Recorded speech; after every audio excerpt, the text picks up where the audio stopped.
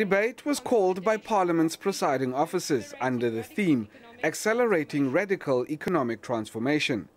Environmental Affairs Minister Edna Molewa, who led the debate on behalf of the ruling party, said the last 21 years had seen a remarkable improvement in the lives of previously disadvantaged South Africans. We as government, led by the African National Congress, have prioritized socio-economic transformation by directing government spending towards helping the most needy.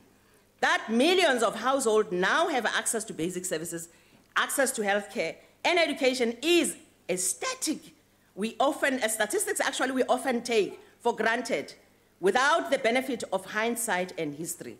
But opposition parties held a different opinion, arguing that the country's slow economic growth rate was hampering economic freedom for the masses.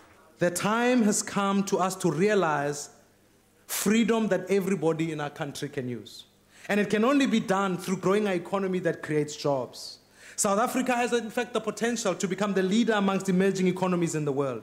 But to do this, it requires sound policies and focus itself on growth. What freedom are we celebrating when 21 years later, 44% of South Africans live in absolute poverty?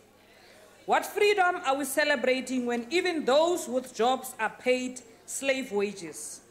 What freedom are we celebrating when women continue to be exploited and rural women not allowed to own the land?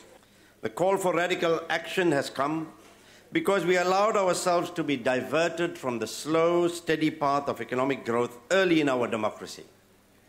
What happened to GEAR or ASGISA?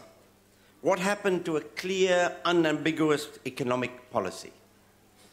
Courageous leadership is needed to pull our nation out of poverty. The country celebrated 21 years of democracy on April the 27th. Lukhanyo Khalada, SABC News, Parliament.